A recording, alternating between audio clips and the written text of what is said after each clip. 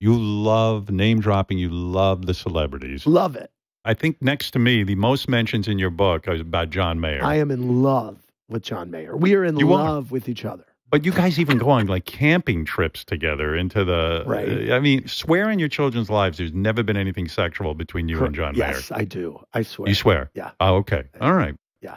Is there a chance you will lose people in terms of friendships because you are a little bit too chatty? No, I think I'm good. I think with John, I said to him many times last year, I'm writing a book, I'm writing a diary. He does come up a bunch regarding Journey, regarding that feud I was in. I think he said to me, and I put it in the book, he said to me, never get into a feud with an 80s rocker. He's had a few, and he said they're brutal, and they never kind of let go. Sarah Jessica listens to Radio Andy a lot, and I'm surprised by the amount she listens.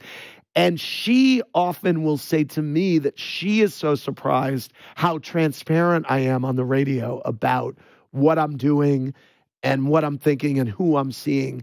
And sometimes when she says that, I wonder, did I say something about you that you're pissed about? But I think she would tell me. Well, you say in the book when you decided to rent a house out in the Hamptons, it had to be next door to Sarah Jessica Parker. No, that's not true. No, it didn't say. I didn't say it had to be next door to her. I said it was like next door to her.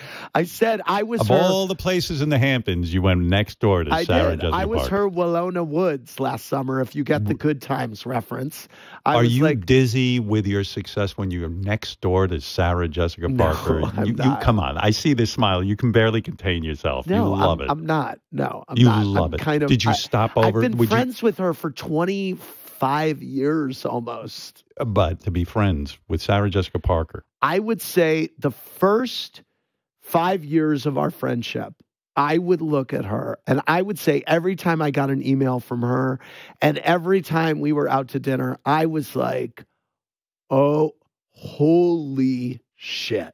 I really was. I could not believe it. And this was also the height of Sex and the City. And I'm like, I'm like out with Carrie Bradshaw right now. This is the coolest. It does not actually get cooler than this in my mind. And it was true, but it was real. I mean, I really was like, I'm still titillated by our friendship, but I've gotten over the excitement of the newness of it and the, I can't believe this. I mean, at some point, 20 something years into a friendship, you digest that it's there.